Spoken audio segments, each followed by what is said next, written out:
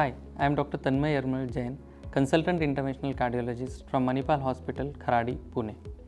Every year, we celebrate World Heart Day to increase awareness about cardiovascular diseases and to educate and encourage people to take care of their hearts.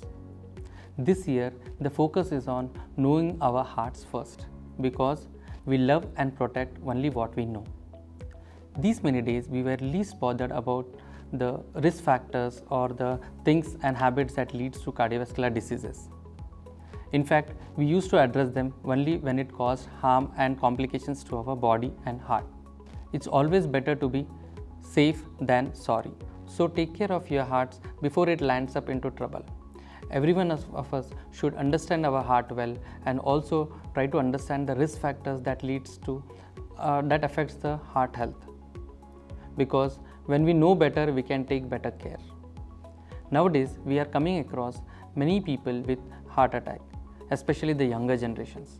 And the major risk factors that leads to heart attacks are undiagnosed or inadequately treated diabetes, hypertension, dyslipidemia, that is increased levels of bad cholesterol in your blood, stress, family history, that is genetics, sedentary lifestyle, unhealthy food habits, and post-COVID status. We all should regularly keep checking our blood parameters to keep it under control and also get your heart evaluated to check for its fitness.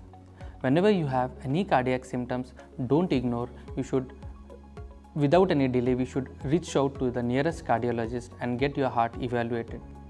I wish you all healthy heart to witness many more successful missions like Chandrayaan 3 and fill our proud Indian hearts with pride and happiness. Thank you.